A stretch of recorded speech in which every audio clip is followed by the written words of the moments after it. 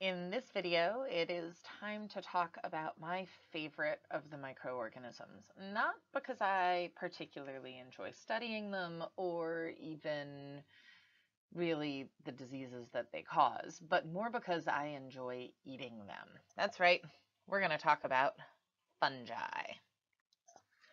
It's been estimated that the total number of fungal species exceeds more than 1.5 million, many of which have not been discovered yet. But fungi exist in such drastically different forms. You've got everything from this giant mushroom here to molds that parasitize plants or yeasts that are visible only with like a microscope like here. But they also are the most giving of our microorganism species. Humans have been using them for years to do things like make bread and beer. So, and even my favorite, cheese making, even though it's not here. But so all of these things are things that fungi have given us. And on top of that, they've given us kind of dominion over the bacterial world, particularly with penicillin, which was basically derived from a fungal source. Very few fungi, probably fewer than about 100, are actually capable of causing disease in humans, are pathogenic. Um, Most of them, even the fungal infections that can cause disease in humans, are considered to be opportunistic. That is, they cause disease in patients who are immunocompromised. Fungi are the master recyclers of the world. They are really great at breaking down dead and dying tissue, particularly organic matter. And because of that, some of them are able to cause invasive disease in tissue. Um, Fungi aren't plants. This is something that I think sometimes people confuse. They do not perform photosynthesis to survive like plants do. Um, and because of that, they're able to live in a wide variety of environments. So all fungi kind of exist. So fungi survive in one of four ways. They can be saprobes, symbionts, commensals, or parasitic. So you'll hear me talk about in a separate video parasites. And parasites and fungi have some things in common. For instance, they're both eukaryotic organisms like us. Um, but much like a virus needs a host cell to grow, that's a form of parasitism. It requires the life of another in order to sustain its own life. And fungi can engage in parasitism. Basically, it lives on or in another host and causes it harm. Then there is a group of organisms that are called parasites, and those are basically unicellular or multicellular eukaryotic organisms that are not fungi. But let's break this down a little bit further. So saprobes is a very common way that fungi live. And these are fungi that survive on live or on dead or decaying matter. So remember in the last slide, I talked about how fungi are master recyclers. They're part of what breaks things down when things die. And this is kind of a main way they get their food source. They can also be mutually advantageous. They live together in a way that helps another species survive, promotes the survival of something else. So that's a way they can do it. Commensal, they're not necessarily promoting each other, but they live in close proximity. And we already talked about parasitism. Okay, so let's talk about some of the general functions of fungi or the characteristics. So first off, as I mentioned, they're eukaryotes. So that means they have a true nucleus and they have true membranes and true organelles, okay? So they have mitochondria, endoplasmic reticula, Golgi, ribosomes, things like that.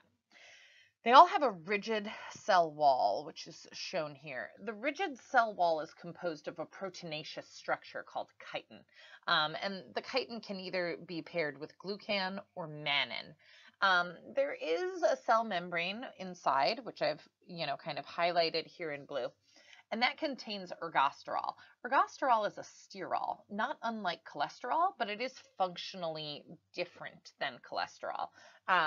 But it kind of forms the same function as cholesterol does in our cells.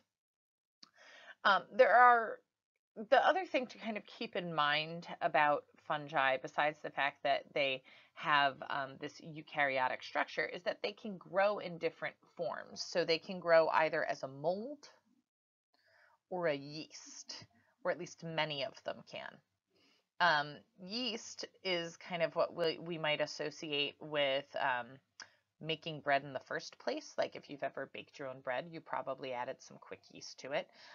Or beer. My husband brews his own beer and he adds quick yeast cultures to it, or grows his own yeast cultures. Um, Mold, this is what happens when we leave the bread or the cheese too long, right? Where we'll actually see some of those colonies on the actual bread as they grow out. Okay, so this is kind of what I was just getting into. The molds are unicellular organisms that are consist of these kind of thread-like tubular structures, okay? Um, so you've got multicellular, and this is kind of what I'm talking about with these tube-like structures that are referred to as hyphae. They elongate at the tips, and that process is known as apical extension, which is really just that they're growing out the hyphae, okay? They can form together into like a mat-like structure, and that's called a mycelium. The colonies are filamentous, hairy or woolly, and you probably have seen this before. If you've ever looked at, something that's molded over, it looks almost fuzzy, and that's a result of this mycelium, this mat that's kind of growing together. Um, and the structure of the molds require knowledge of kind of some specific terminology. So like I said, you've got hyphae, and the singular is hypha, and that's basically just the multicellular thread-like extension. Now within that, it can do it a couple of ways. It can be septate or aseptate. And that basically just denotes whether or not there is a cell wall between the cells, okay? Regardless, cytoplasm is going to flow freely. So even though we've got this kind of rigid structure between the cells here, you will have this cytoplasm that basically can just flow through anyway. And it's whether or not you can see this. And this can be helpful for determining the type of organism you're dealing with. Yeasts are unicellular fungi, and they reproduce by budding. So when we talk about yeasts, these would be like the very small unicellular forms that you see under a microscope. Okay, this is probably the most important concept to keep in mind. Thermal dimorphism. Some fungi, not all, have the ability to grow as both a yeast and a mold, depending on the temperature that they're kept at. Molds typically grow at room temperature. So that's about 25 degrees Celsius, okay? Yeast typically grow at body temperature, which is about 37 degrees Celsius. And they're able to do this by undergoing a gene switch.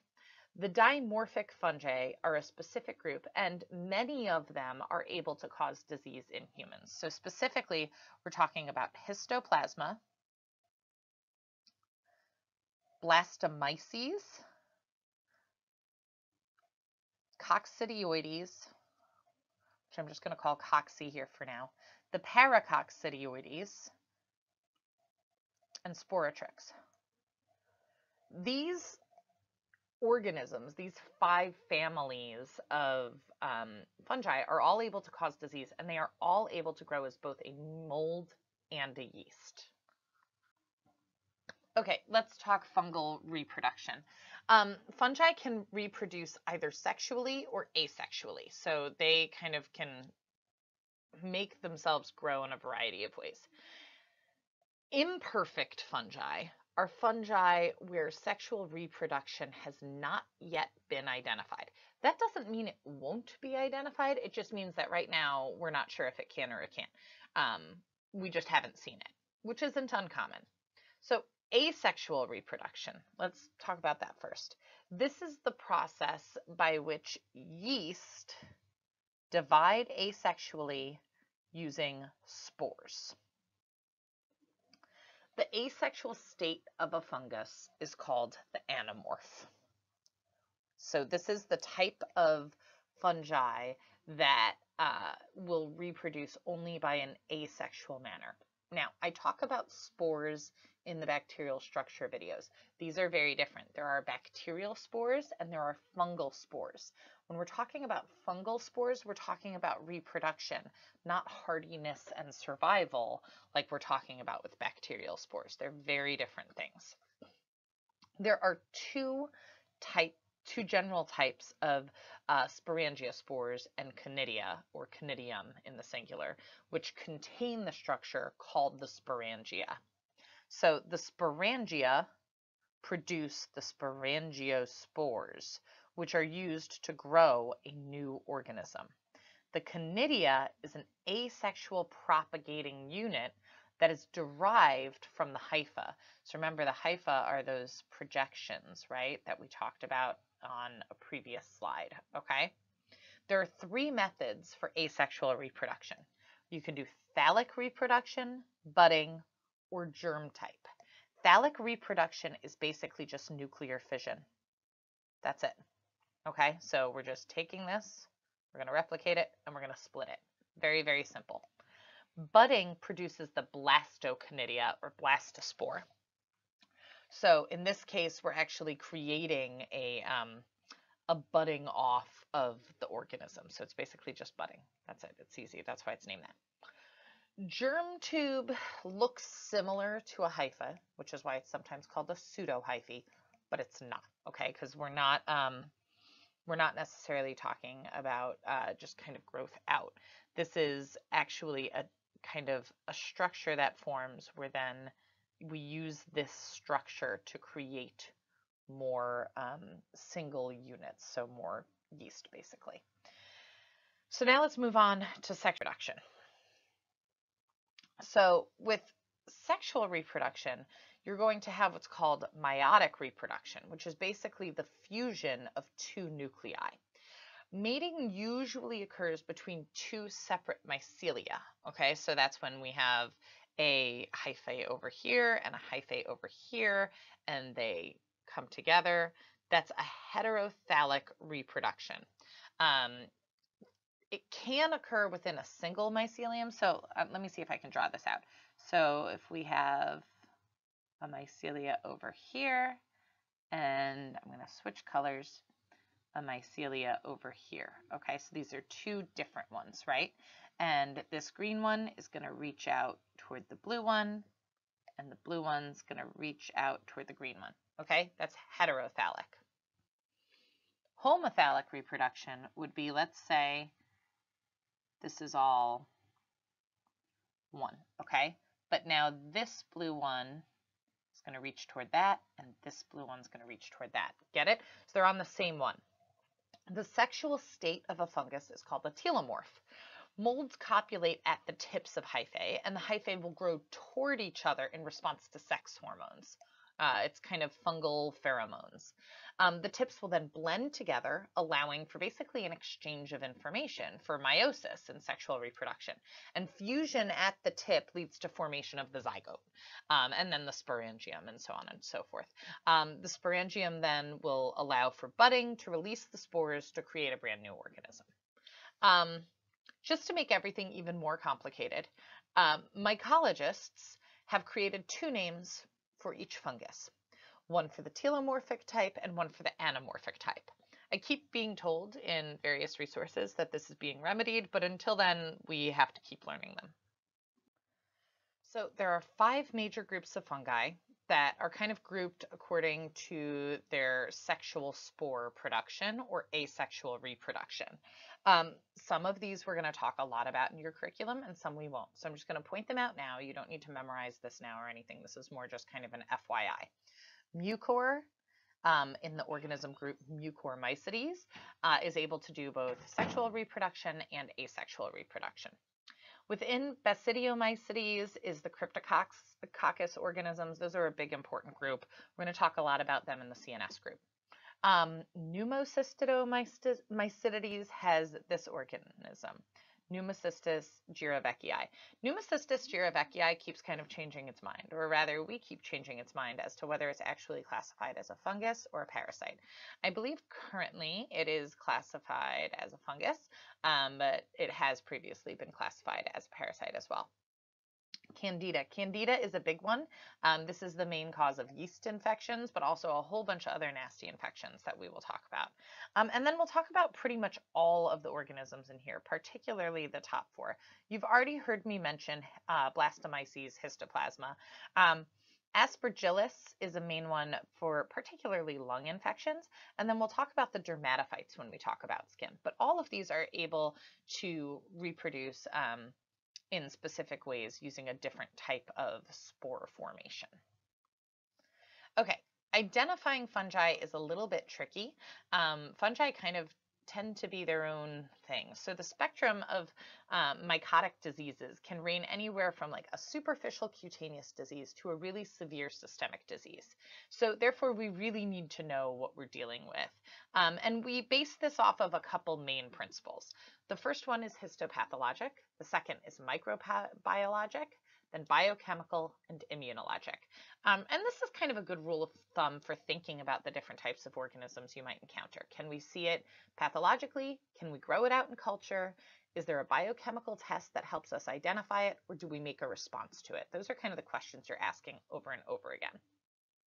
So for histopathologic, we're thinking about the size and the shape, which is basically the morphologic appearance. So we have a couple ways we can do this. First off, we can just do a direct mount in saline. Placing the specimen on a slide with 10% potassium hydroxide mount is used to basically lyse any clear cellular elements, either our own, like epithelial cells or white blood cells, or bacteria. But it doesn't tend to lyse yeast because they have that nice cell wall. And that can be used to just visualize them quick. Parker ink can also be used. It's actually pretty excellent at staining the fungal cell walls, so that's an option as well. We can use gram stain, but not all that often. Yeast will stain as gram positive, and mycelia will stain as gram negative, so it can be a little bit confusing. The only thing that I'll say with gram stain is that sometimes we use gram stain for Candida, which might stain as like these really, really big, like massive gram positive cells. India ink. India ink is a particular type of stain that is used for the organism Cryptococcus. So I'll show you examples of that in your CNS or brain and behavior block. Calcifluor white is another stain that we can use for particularly Candida. It binds the fungal cell wall polysaccharides and fluoresces a white color under UV light. All right, then we have periodic acid Schiff. This stains cells pink. And then there's also gamari methenamine silver, which is basically just a silver stain, really good for staining Pneumocystis jirovecii. And then there is one more stain. I haven't actually seen this one in a while, but right stain can be used for histoplasma. Okay, again, this is just FYI, don't memorize this table. But the idea is that when we're learning yeast throughout the curriculum, I'm going to tell you things about the yeast form, and you're going to use those as kind of buzzwords to identify that. So for example, histoplasma is small, round, and you can see it both extracellularly and intracellularly. Let's see, I'm seeing if there's another one. Sporothrix has cigar-shaped yeast cells. I mean, that's like a very particular statement that's used over and over and over again. So you could almost make like flashcards out of these and then use these as methods along with like diagnostic features or symptoms and signs that we associate with certain infections. Okay, we can also do culture. Culture is possible. They can be grown in lab with methods really similar to isolate bacteria, but they often need to be grown on enriched media. So enriched media would be something like blood or chocolate agar, which will grow a fungus. really well. However, some fungi are really slow growing, and that's going to require days to weeks of incubation. And it would actually be overgrown by faster growing bacteria in media like blood and chocolate agar, which are very good at growing bacteria. So for that reason, we have some fungal specific media. And fungi, remember, these are often saprobes that are really good at eating dead things. So you have to choose media that will have some of the things that the fungi like to eat. So first off, you're going to hold them for a long time, 4 weeks. Second off, you're going to do paired cultures. Why? Thermic dimorphism, right? They could grow a yeast or a mold depending on the temperature. After it begins to grow, you can then use that for that direct examination that we just talked about on the previous slide. So you can use it to do, a KOH mount or a chalcophora white or whatever it is you're looking at. As far as the specific media, the most noted one is Sabarod's agar. It contains glucose as well as other peptones and has kind of a higher pH of 5.6, and that's going to inhibit most of the bacteria. Other growth media might be things like cornmeal or potato glucose agar, or my favorite, V8 juice agar, which is literally just V8 juice. So all of these things actually promote the growth of fungi. There is such a thing as a fungal isolator system, which is used to culture from blood. The venous blood is basically lysed and centrifuged, and then the sediment containing all the cellular debris and fungal cells is basically put on a fungal specific media for the similar 4 weeks. There's also something known as a germ tube test. This is really only used for candida. It is one of the most common tests when you're presuming that you're dealing with Candida albicans. Basically, the yeast colonies are mixed with serum and incubated at 37 degrees for 3 hours. So it's also a rather quick test for fungi. You're going to look microscopically and you're going to see tube-like structures, which are basically just germinating hyphae emerging from yeast cells. You can sometimes see a false positive with a different Candida species known as Candida tropicalis, but it's a pretty good test. Okay, so I just talked about these two. Serology is actually probably the most useless of the tests we have, with the exception of Cryptococcus and histoplasmosis. If you're dealing with those particular infections, you might wind up using serology. There is also a CSF antigen test that is sometimes used for Cryptococcus. Again, we'll talk about all of these tests when we actually talk about Cryptococcus and histoplasma. I just want you to have an understanding of ways we might go about identifying them. The last thing that we might do is some biochemical detection. Yeasts, particularly Candida, can sometimes be identified to the species level or differentiated from other yeasts using biochemical or physiologic assays. The most common is actually a carbohydrate or nitrate assimilation test. Basically the ability of the organism to use a particular carbohydrate as a food source, or a particular source of nitrate. So we can sometimes do that, but it's not as common as what we do with like bacteria, where we're looking for catalase or coagulase. Okay, I alluded to this earlier, but really we've got kind of 4 types of diseases that might occur: superficial, subcutaneous, mucosal, or systemic. Superficial infections are caused by fungi that colonize the keratinized outer layers of our skin, hair, and nails. Infections with these organisms, you get almost no immune response. They're typically non-destructive and asymptomatic, so normally we're thinking about a cosmetic concern. Occasionally we'll see subcutaneous. These are for the dermatophytes, which we'll probably talk about like toward the end of your M2 year. These are a very specific group. They're collectively known as the dermatophytes, and they invade the skin, hair, or nails. Unlike the fungi, which cause superficial infections, they're able to break down those keratin surfaces. So a really common example of, say, a subcutaneous dermatophyte would be the organism that causes ringworm. which you'll see a lot in like summer months.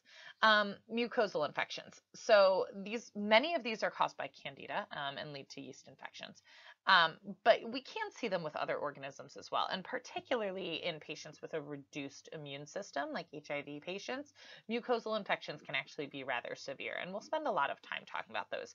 And mucosal infections often go to systemic, so they get into the bloodstream and cause what's called a fungemia or a fungemia. Basically, that's just presence of the fungus in the bloodstream. And the way they get there is basically you can experience an infection in a couple of ways. So you can have invasion. So basically, like a mucosal infection went systemic. So it ate through the mucosal tissue into the systemic. This is an opportunistic. You can have an allergic or irritant reaction. So, for example, aspergillus, our body kind of responds to aspergillus the same way people respond to peanuts if they're allergic to peanuts. You get like an allergic or anaphylactic like response. There are two kind of other ways people get sick from fungi, and that's either an intoxication or a poisoning. So anybody who's an avid camper knows you don't eat wild mushrooms unless you absolutely are certain you know what they are. And this is part of the reason. There are some mushrooms that will cause you to hallucinate. And then there are other mushrooms that are actually deadly. Mushrooms are a form of fungus, so we're not really going to talk about these. These are more of these are actual ingestion issues that lead to a reaction. And we're going to focus our intention during the preclinical years on invasion or allergic infections from fungi.